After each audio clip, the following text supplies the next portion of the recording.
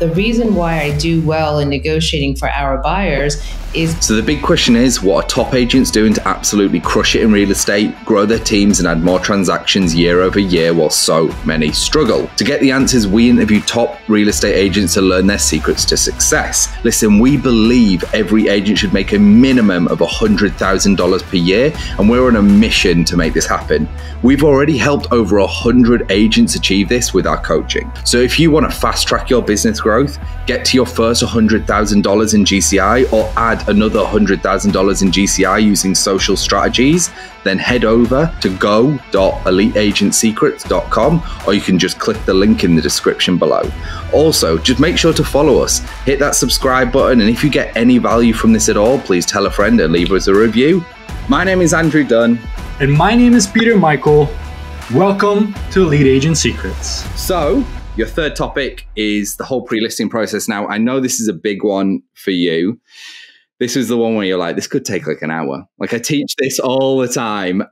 So the pre-listing process that's, allowed you to basically earn a lot more money from your sellers and get deals closed even faster. So let's get into it. Let's break down how people listening can get their home sold for above ask and quick. Oh, absolutely. It's a great topic. So today in this market, you could put a sign on the lawn and buyers will come. Right. And you almost wonder, what is the need of a realtor? If we're talking about the averages of realtors, you might actually be doing yourself a disservice, and probably you should, for sale by owner, get an attorney and call it a day. Right. But for those of us who are into strategizing and having systems around this, it is certainly a proven result that we do get more money for our clients with less aggravation.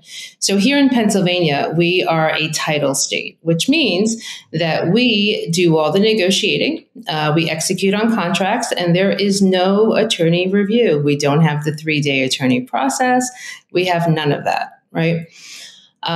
So with that, what I believe sets us apart is the fact that while I am not an attorney, nor do I play one on TV, I certainly do perform as one, which what I mean by that is I'm not dictating to my clients what they should do. Right. I educate them and I protect them. And they'll often hear me say things like, look, I'm going to advise you the best that I can, but my own kids don't listen to me and I don't expect you to, right? This is not a dictatorship. I'm not going to tell you how this is going to go. I'm going to explain to you what's going on in the market.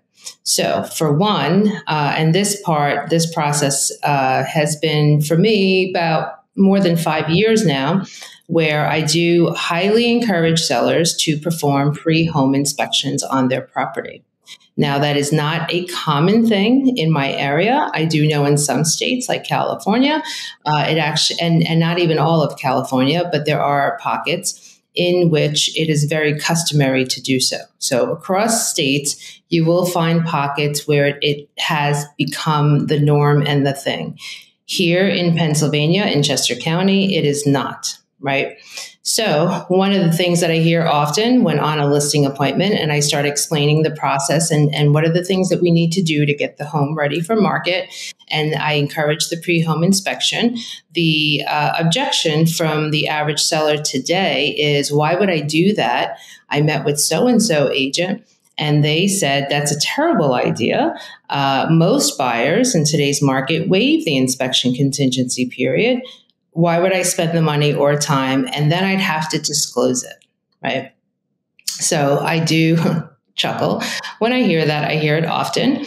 And my response pretty much is, I'm curious to know, did they also share with you that in the last year, there's been a 40% increase in mediation requests by buyers who are, well, the whole 40% is not specifically inspections, but there's absolutely been an increase year over year, and more so this year, because what happens, you do have buyers who are desperate. They do waive the inspection contingency period. It's like a weekend in Vegas. They are above asking. They're giving their next born child. They're just ridiculous, the terms that are being created. They move in 2 months later, the heating and air conditioning break, right? They defer back to the seller's disclosure, and they're like, wait a minute, why didn't they tell us that they had the heating guy out here twice in the last year? Because we ironically called the same heating service, and they shared with us the history, right? And that the sellers knew. And now we feel like they should have disclosed that. And rightfully so, they should have disclosed it if they knew that there was a problem. So we have a 10-page seller's disclosure where the sellers elect yes, no, unknown. And the reality is that even the most honest of homeowners don't remember, right, something that is wrong or happened, or they don't know that they have mold in the attic or whatever it may be, right? They could be very well unaware of a situation, but because it's been ongoing, there certainly is a point to be made by the buyer to say you should have known and you did not disclose. Right. So my question simply is, look, if you're looking for me to simply sell your home, I get it. If you're looking for me to protect your best interest beyond the closing table, if this were my home, this is what I would do. And I'm not asking you to correct the found issues. Now, if there's something alarming that I think would put off the average buyer, absolutely, we want to get ahead of it. But all the other stuff, all we're doing is attaching it to the seller's disclosure and saying, look, now you know everything more than I knew about my own home. Now you know. And what I will tell you that in the last couple of years, I can't remember the last time a home inspector, a second one, came into one of my properties. Seldom, if ever, do my sellers need to accept an offer that is based on inspection contingency period. And let me just also say, why the sellers like it, and even when there aren't pre-inspections, why the seller would choose an offer where it's waived over another offer is not because they really think you're going to find things that they either don't want to share or don't know about. It is that you're a higher risk buyer in the sense that sellers today don't only want the highest price. They want the best terms. They want the least amount of contingencies. They want to know that when we accept your offer today, you are going to make it to the settlement table, right? Because they've got somewhere to be. They've got costs involved. And if that journey doesn't happen the way they expect, that's a loss of money, right? And time and aggravation. So the more contingencies we can have waived in an agreement of sale with the highest price, the more likely your offer is to be accepted, right? So, and I have a question for you. When you're crafting a strong offer, or when you're looking and reviewing offers for your sellers, you know, the least is always the best. But how can, like, when you have an offer in front of you, what makes that offer stand out? Do you care about the deposit being higher, the inspection period being shorter? Like, everybody who's listening, whether they're a brand new agent or a seasoned agent, I want to make sure that they understand that as a seasoned agent, what are you looking at specifically? Because if you have 15 or 20 offers, how can I make my non-desirable FHA offer stand out next to a conventional or maybe even cash offer, right? Okay, so let's talk about cash offers. Cash offers are not generally cash. Right. My average price point is in the 500,000 range. Generally speaking, those of us who can purchase a home with the liquidity of aren't dumb enough to liquidate $500,000. Right. I would much hopefully. Well, I mean, you know, I'm either going to get financing and put 20 or more % down, or I'm going to borrow against my self-directed IRA, or, you know, I'm going to have an equity line on another property that's going to give me that liquidity, whatever it may be. So to be clear, in the state of Pennsylvania, and again, so you've got to know your contracts in your state and how it operates. We have a mortgage contingency period. You either elect it or you waive it. In waiving it, that does not mean you are not getting financing. It simply means that your offer is not contingent on you getting financing, right? So you absolutely still can apply for, and I hear this all the time from listing agents. They get all pissy because now an appraisal is being ordered And they're like, wait a minute, you waived, you're a cash offer. No, nowhere on there do you elect cash, right? You're basically just waiving, or you are electing and you're putting in their conventional FHA, VA, whatever it may be. So I've purchased properties myself often where I waive the mortgage contingency period, but I absolutely am getting financing, right? So if I'm 100% certain that that money is going to show up by way of either that mortgage company, or I'll take a penalty and liquidate something, or whatever it may be, I'm taking that responsibility. So why does that become better? Well, think about it. If I list a home for $500,000, we've got 20 plus offers. It's now escalated to $575,000, even $600,000, right? It's not unusual to be more than 10% over in that price point, right? Because also the price points determine what percentage generally we get higher than the asking. But let's just say in this scenario, it's a $500,000 ask price. The bulk of the 20-something offers are hovering around the 550 mark. That's usually how it goes there. Then you've got your top tier offers. They're around 575, maybe even as high as 600. Now, what's going to be the differentiator? Which one is absorbing any potential appraisal shortage and can prove so, and or waiving the mortgage contingency? Because when you waive it, I don't care that you have an appraiser coming.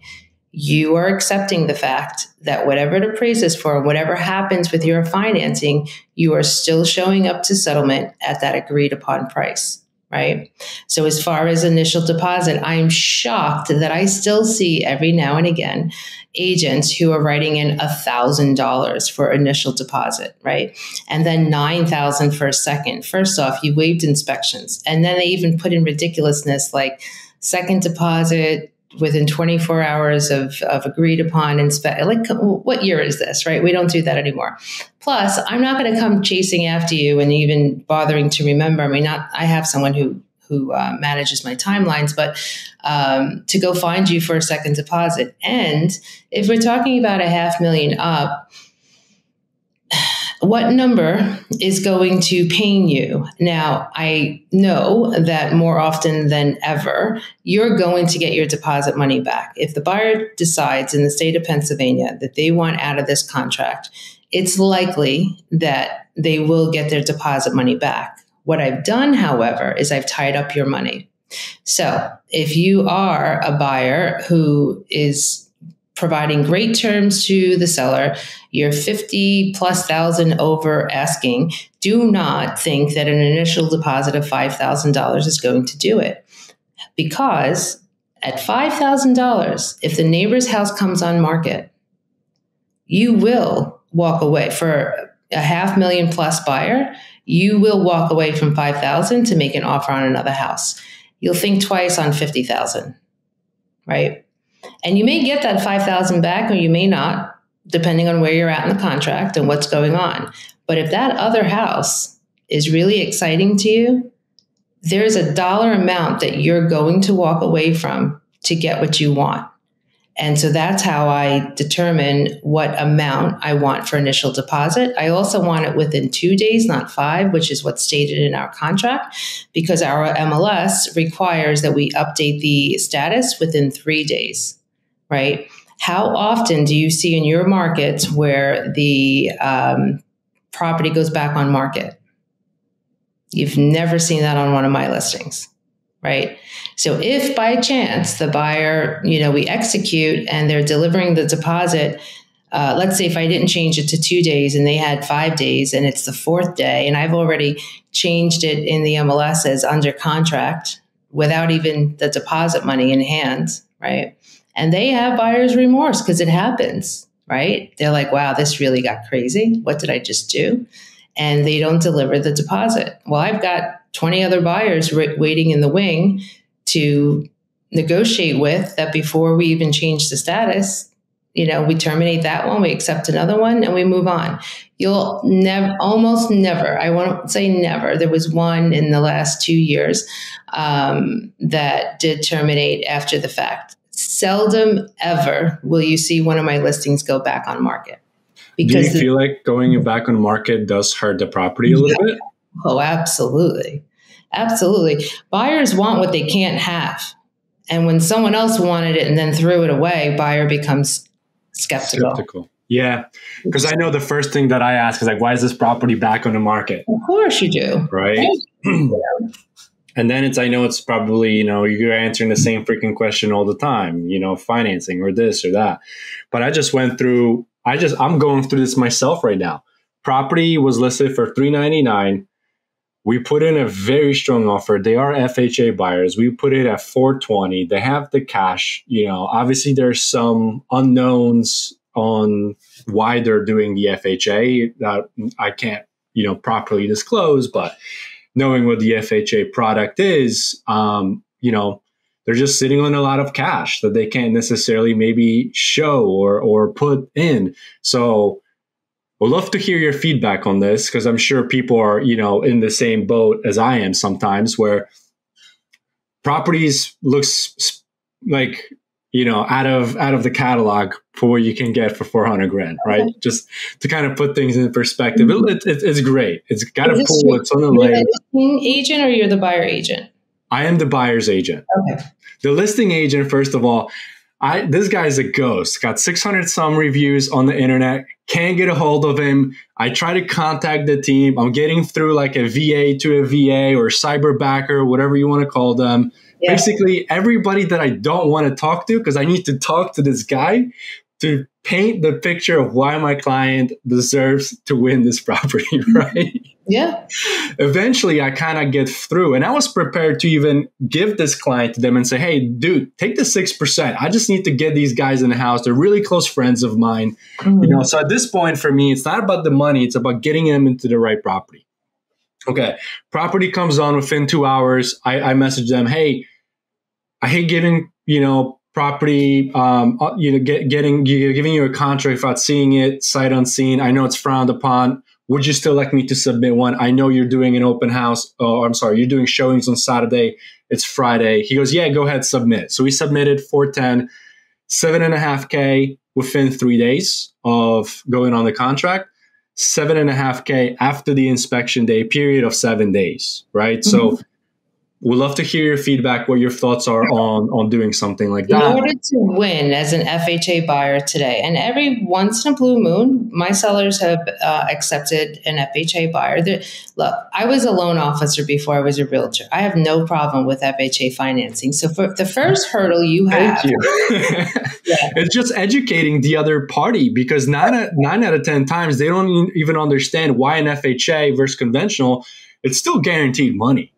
Of course. There may be a little bit of hiccups and different intricacies, but it's still money. You've got a few hurdles with a listing agent. First off, no offense, and I'm going to offend some people, but any listing agent who's listing a home at $399, I'm already making some, judgments about them, right? In that, what year is this? Again, how do buyers buy homes? How do they find them, right? Why on earth would you list a home today for $399 and not $400? Why would you lose out on the $400,000 to $500,000 buyer pool? If they're searching online, where do you see any one website, name one, that has a minimum and a maximum of $399 and not $400? They just simply don't, right? So right. So I already have, questions about this listing agent. Then I want to understand, who they are and do a little research, whatever MLS you use, or if you got HomeSnap or whatever it is that you can look up an agent at a glance just to get a feel. Do they list in this area often, right? Again, assuming you all don't already know this listing agent, right?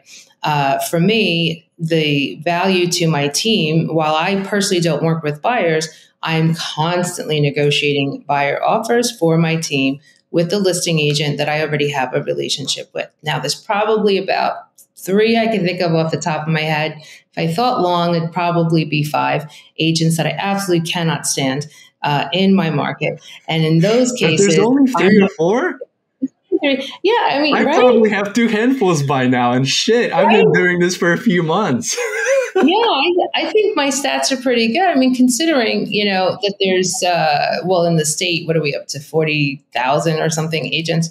I don't know exactly how many are in my county or MLS, but nonetheless, right, I think my ratios are pretty good, actually, considering I'm pretty transparent and, you'd think more people wouldn't like me. But anyway, unless they just smile at me and act like they like me. Anyway, the point is I first want to make sure that I've got a listing agent who understands financing, right?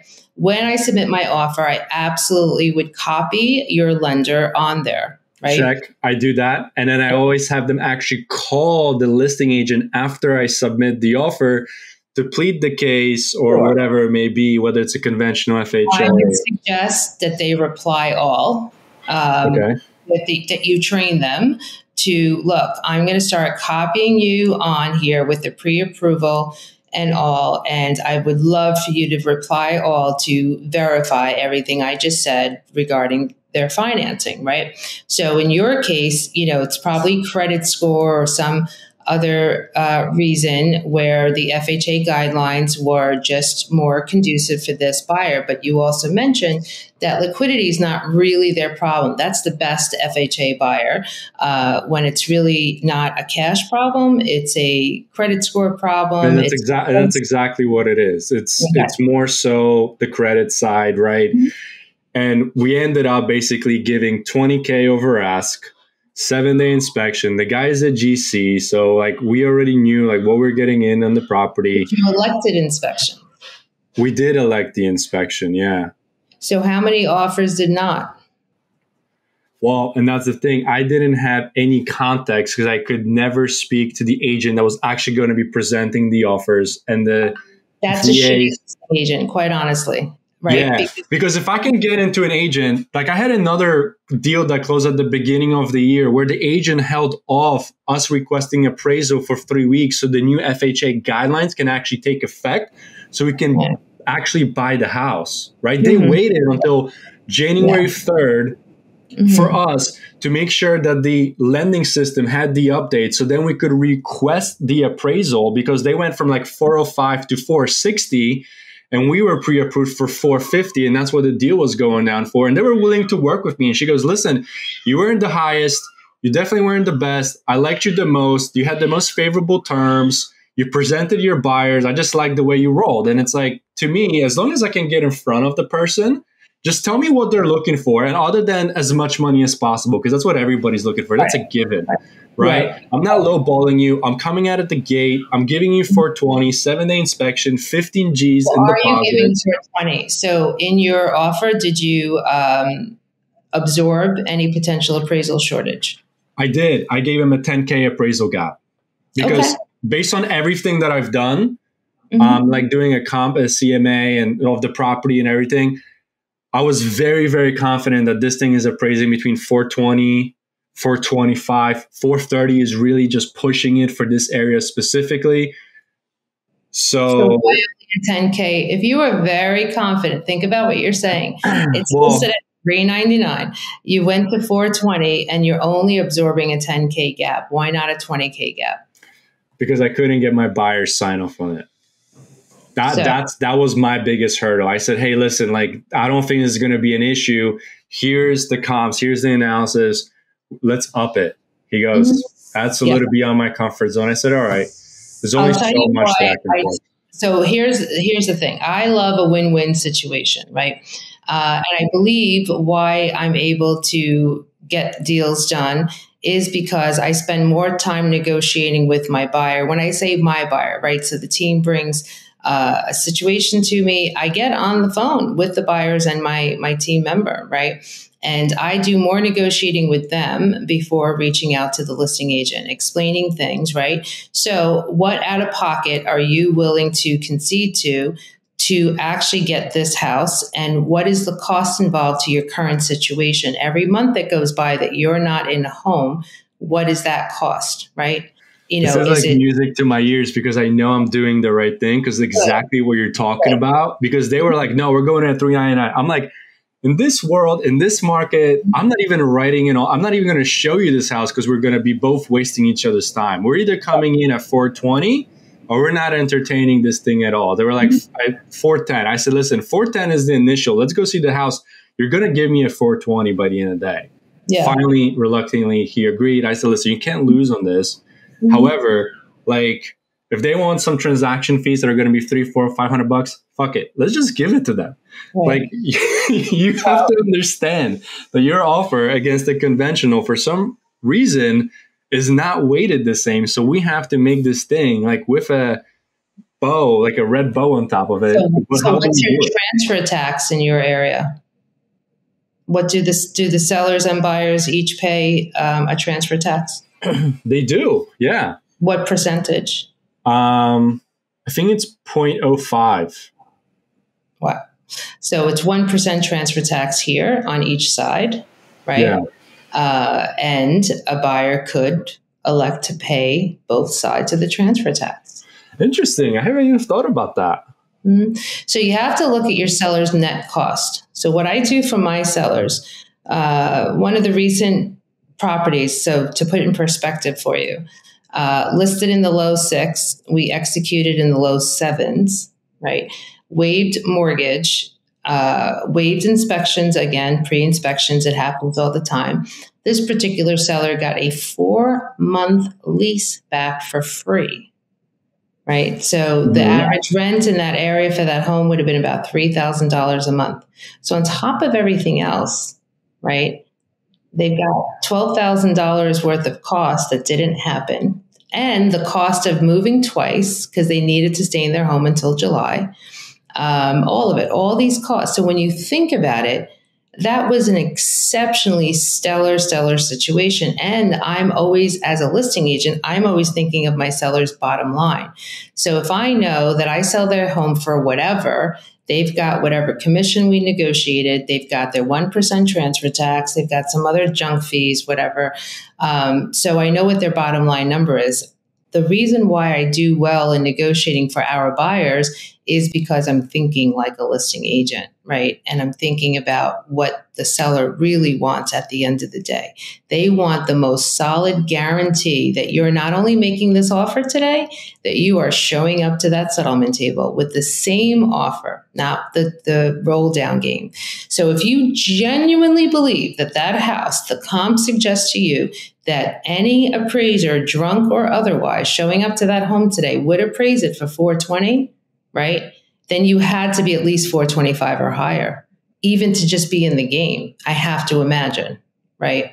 So first off, I would show them the comps and let them believe it and say, based on these 3, and they may have even made an offer on one of them and didn't get it, right? So we know that those homes are in the past. That's history. Where is this going, guys? Do you see where the market's going? What's happening? And this is all market specific. In my area, you put a house under contract today, and it's just a given that the next house is going to be priced higher without that even being a comp yet because it hasn't sold.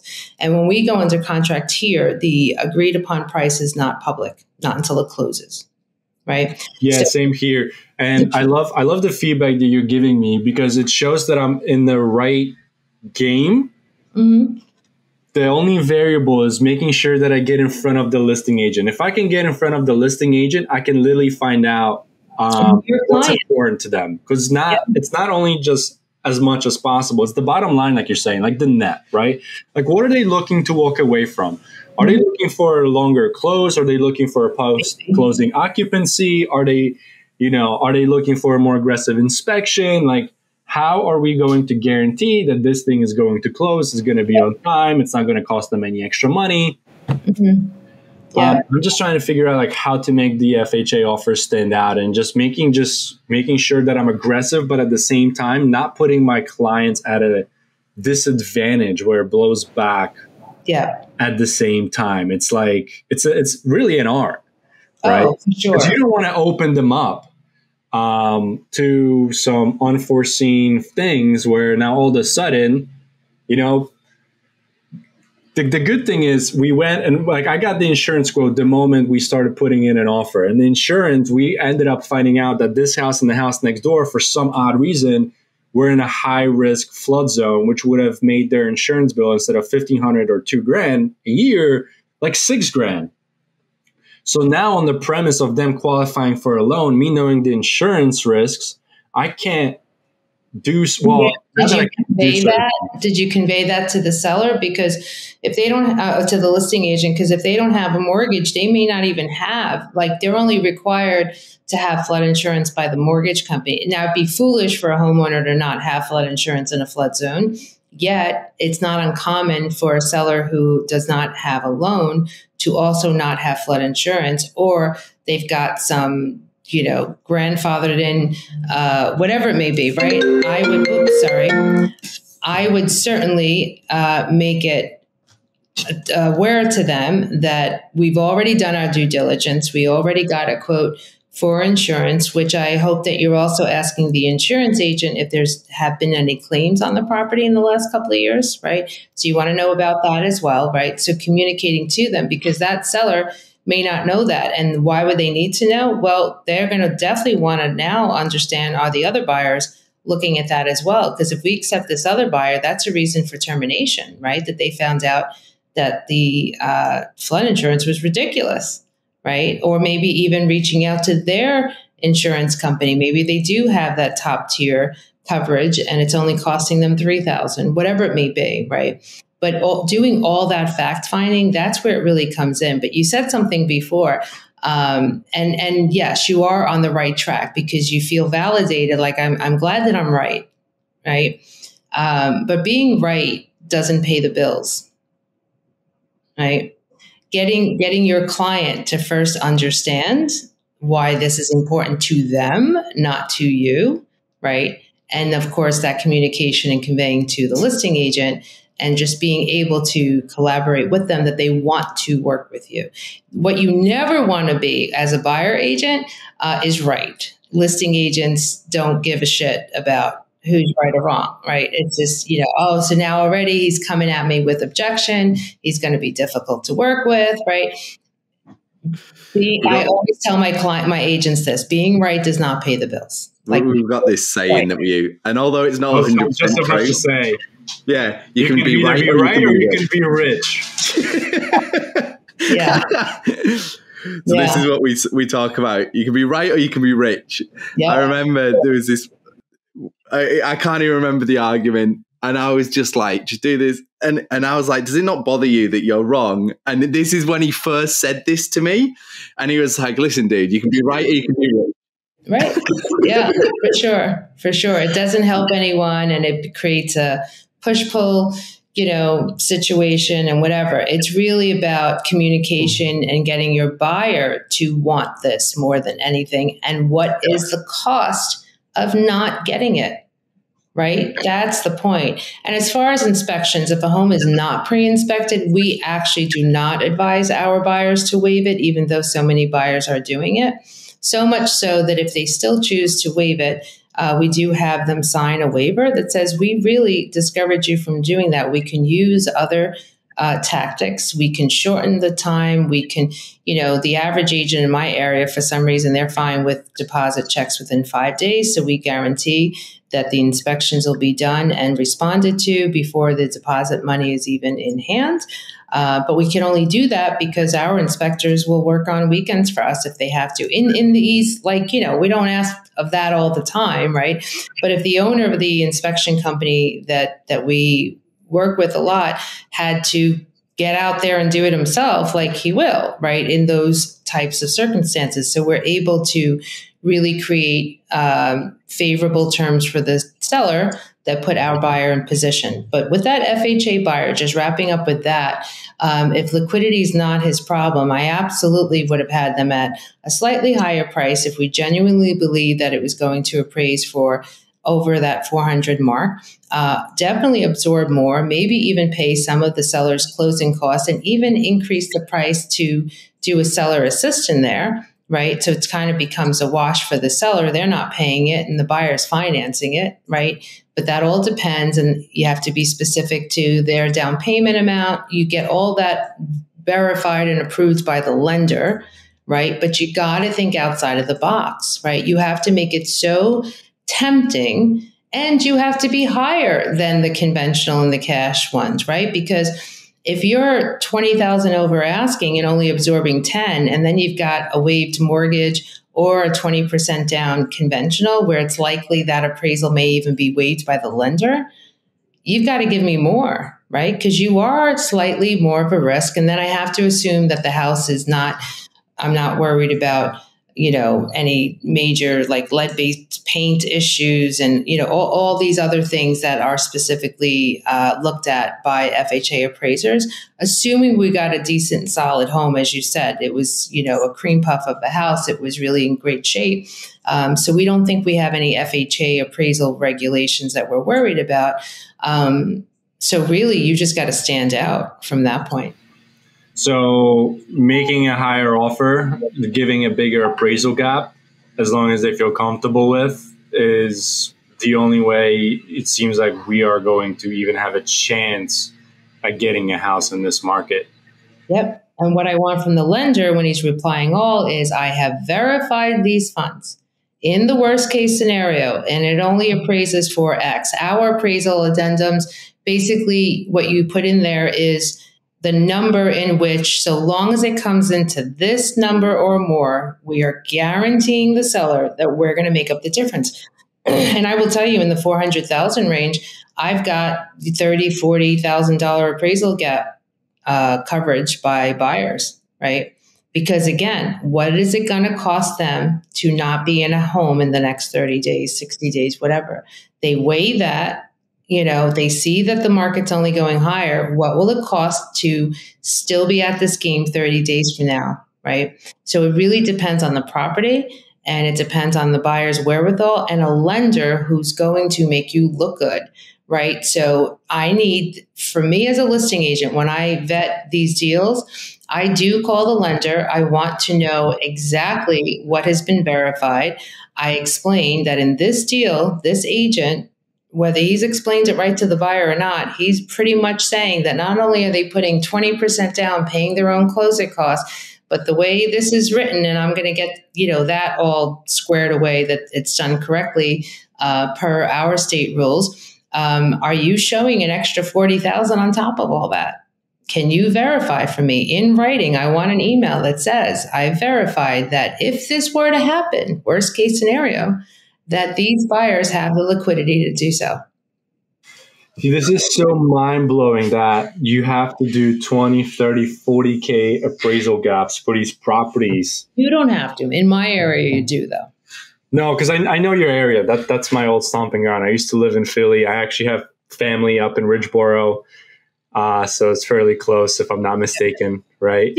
Yep. Chester County, Chester Springs. This is, the Hoity. Chester County, Bucks County. It's, very, very familiar. Got a ton of friends out there. And it's like, but here in Florida, it's like the same thing, right? Yep. Like it is like, I'm like trying to figure out different ways of proposing the offers and making sure my clients stand out, because they're just, it's a bloodbath in this price market, and it's crazy to think about it.